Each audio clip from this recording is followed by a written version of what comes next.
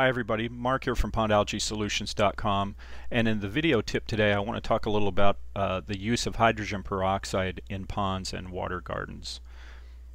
Now, hydrogen peroxide has been used in ponds for maybe 10 years now, and actually if you go to the do-it-yourself end of things, liquid peroxide has been used probably longer than that, but in terms of commercial products, you'll find hydrogen peroxide in granular form, and some of these products are EPA registered to support their claims of killing algae, and they do that on contact or by contact. Also, hydrogen peroxide can be an oxygenator for water. When peroxide pellets are dropped in and they start to dissolve in the water, the byproducts of that action is oxygen and additional water, so it can really boost oxygen levels for a very short term when they get applied. They also can help loosen up stuff on the bottom through this activation or this fizzing that sometimes occurs. Some of this depends on your water chemistry, but they can be a good activator to kind of loosen up stuff on the bottom of a pond. Also, they are used, I think, widely as a rock and waterfall cleaner. They can be applied directly on algae that grows on rocks, waterfalls, and even on decks and surfaces like that. So they have very broad uses in that regard.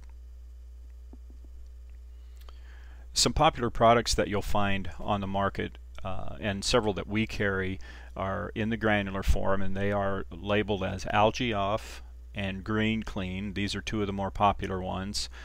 Some of these concentrations have very high levels of peroxide in the granular form, but they are relatively safe to use. There's a few precautions I'll mention before we close out here, but they are easy to apply and work pretty well. Now, you also find other products with peroxide in them, but they may not be EPA registered. Usually they're called a rock and waterfall cleaner. They might have oxy in the name, something of that nature, but they're usually they work in the same way, but they're just not EPA registered.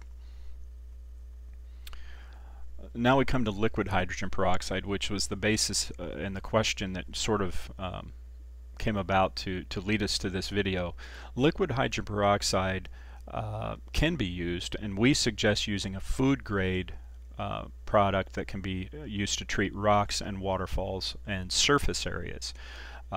They don't lend themselves well, I don't think, to submerged growth, mainly because, unlike a pellet that can drop down into that fairly quickly, a liquid peroxide may not do that. So I think they're better off to be used as a topical treatment. Now, your 3% hydrogen peroxide that you might find in the drugstores, a lot of times I think that's too weak to use to do much good on some types of algae, and it also may contain some unwanted stabilizers that you may not want to put in the pond. Whether it cause problems or not, that's debatable, but I tend to stay away from things with questionable additives.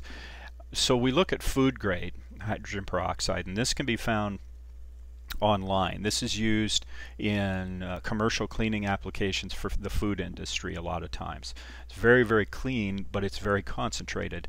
35% solution is often found, and you may find less, but you can get the 35% solution. It should be handled with great care because it is pretty powerful, but what I suggest doing is diluting it down with water to a 10% solution, and then you can spray it on the algae that you see on the rocks and waterfall areas and stream beds, and it'll work very much like the granular form will to kill the algae on a contact basis. So some final thoughts before we leave the topic of hydrogen peroxide, and in some ways I'm just scratching the surface here, but needless to say, this product and application offers a safe alternative to copper-based algicides. Now, the peroxide must contact the algae to kill it, but it can be used with beneficial bacteria where copper products can't. When the hydrogen peroxide is applied, it will activate very quickly on a wet surface, and then it will become inert probably within 5 to 10 minutes. And it does turn into oxygen and water, which are two very harmless substances, and they won't go into the pond. Now, if you're using it on rocks in the waterfall and the stream bed and stuff like that, we recommend turning the flow off, applying the granules when they're wet, or spraying the surface and hitting the algae with the peroxide, letting it do its thing for a few minutes. After 10 minutes, turn the water flow back on and everything should be fine. Care should obviously be taken when you're applying this product. For you, you should wear gloves and take care.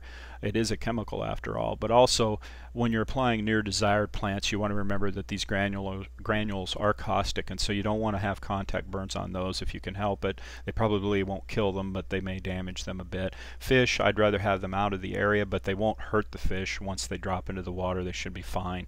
You do want to obviously take great care whenever you're killing off a fair amount of algae, that if it's really hot weather, you can pull a lot of oxygen out of the water when this algae dies.